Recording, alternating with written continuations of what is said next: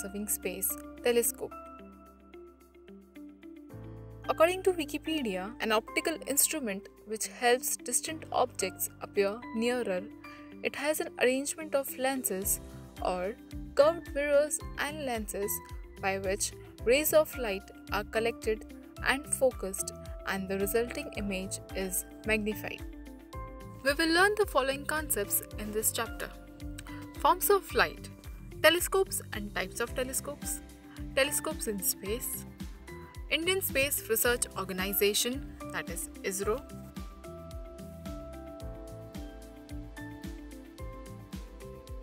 will one telescope be enough for us to observe space completely? Why do we need different telescopes for the purpose? Are telescopes installed even in space? In this chapter, we are going to study the science behind many such questions. Before beginning with this chapter, it will be helpful if you are familiar with fundamentals of reflection and refraction. From early days, man has been curious about the sun as well as the moon and stars seen in the night sky. Using his boundless imagination, he tried to understand the sky as observed by the naked eyes. He noticed that the position of stars changed with time and had something to do with the occurrence of seasons. As the knowledge of cycle of seasons was necessary for agriculture, sky watching began to prove useful to him. The position of the constellations was also useful to seagoers for navigation. Man began to make determined efforts to find answers to questions which arose out of his sky watching. But he did not have any equipment to get a closer view of the stars and planets in the sky. In 1608, spectacle maker and researcher Hans Leperhay discovered that seeing through two lenses kept behind one another seems to bring objects closer to us. He thus made the first telescope. Galileo made a telescope in 1609 and used it for space observations. He realized that there are many more stars than what could be seen with naked eyes. Using his telescope, he also discovered the moons of Jupiter, the black spots on Sun, etc. Today, 400 years after Galileo's use of the telescope, tremendous progress has been made in telescope technology and in space science and technology on the whole. This great leap in the technology has helped to construct for us an astounding picture of our universe. Space science and technology are not only important for research purposes but also to help provide us with many of the comforts and facilities we enjoy in our everyday life. To understand telescope, we first need to understand why there is a limit to what we can see with eyes. When something is farther away, it appears smaller because of perspective, and also gets darker, eventually getting to the point where there is just not enough light bouncing off the object and reaching our eyes. Here, wavelength comes into the picture. As we know, light is an electromagnetic wave. Every wave has a characteristic wavelength. Our eyes can see only that light which has wavelengths between 400 nanometer to 800 nanometer.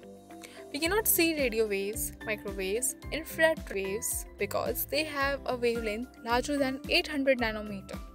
And the ultraviolet rays, X-rays and gamma rays are not visible by our eyes because they have length smaller than 400 nanometer. Thus we use the visible radiation telescopes as these telescopes made from regular lenses or mirrors. Optical telescope. An optical telescope gathers light mainly from the visible part of the electromagnetic spectrum to create a magnified image for direct view.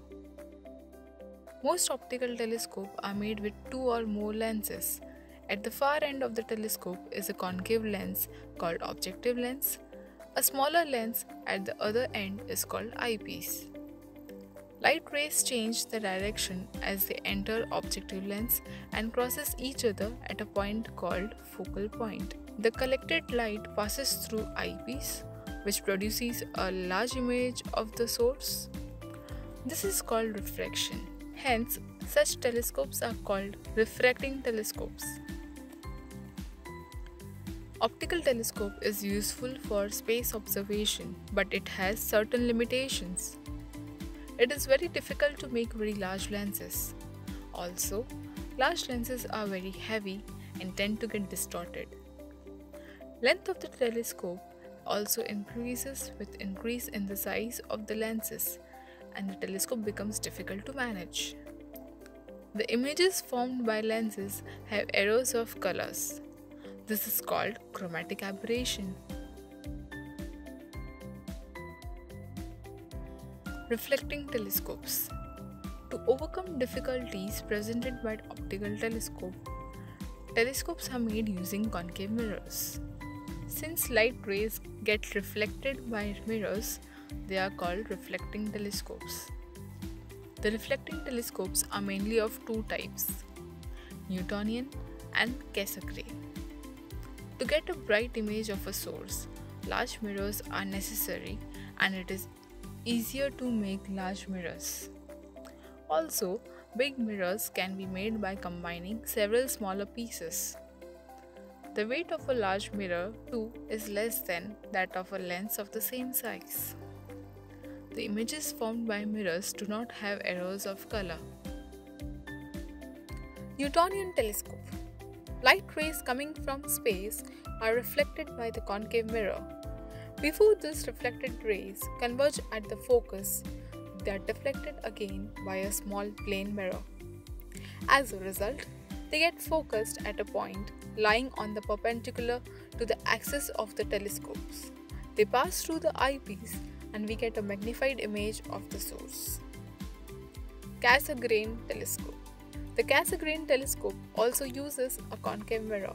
Light rays are reflected back towards it by a small convex mirror. They pass through a hole at the center of the concave mirror and then through the eyepiece situated at the back of the mirror. The eyepiece gives us a magnified image of the source.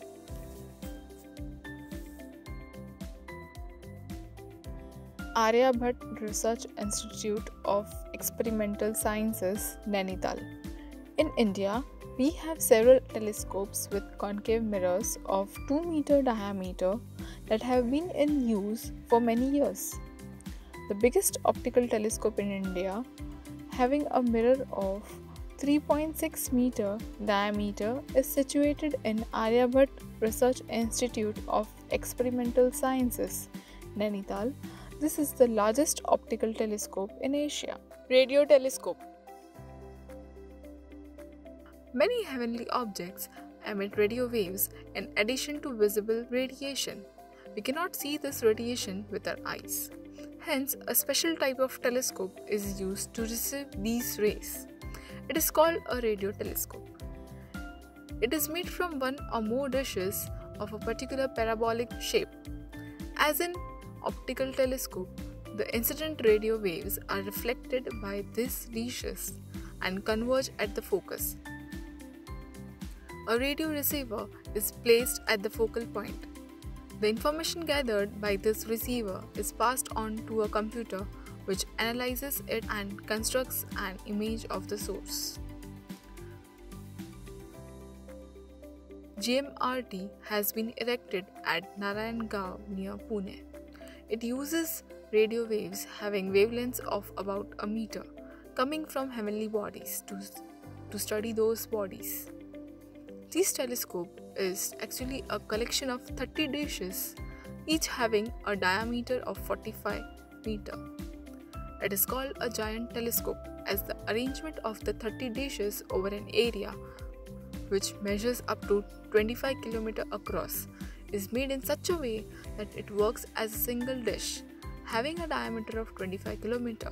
This means that the GMRT gives the same data that we would have got from a telescope having a single dish of 25 km diameter. GMRT has been made by Indian scientists and engineers at minimum cost.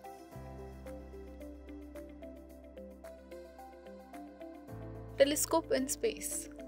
Optical and radio telescopes present some problems in making good quality observations due to change in atmospheric pressure and temperature, sunlight, city lights, cloudy weather, turbulence in atmosphere, etc. Without these, it would have been able to observe galaxies very clearly. Here, telescope launching in space came into the picture. Light from other stars or light that gets reflected off other planets can travel undisturbed to this telescope. The Hubble Space Telescope, launched in 1990, is the most famous and it is a reflector telescope. It has produced most memorable images of the distant galaxies and it is able to pick out objects with an accuracy equivalent to seeing a bird in Mumbai from New York. It has a mirror of diameter 94 inches and is orbiting the Earth at the height of 589 km from it. In 1999, the National Aeronautics and Space Administration launched an X-ray telescope named Chandra in space to study X-rays coming from heavenly objects.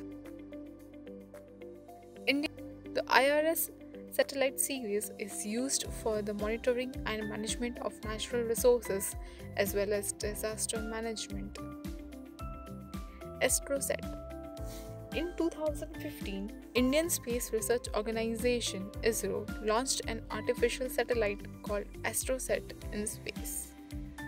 This satellite has ultraviolet and X-ray telescopes and detectors.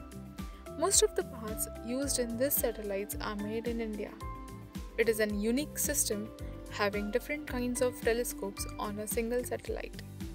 Indian scientists are studying various aspects of the universe using the data obtained with these telescopes.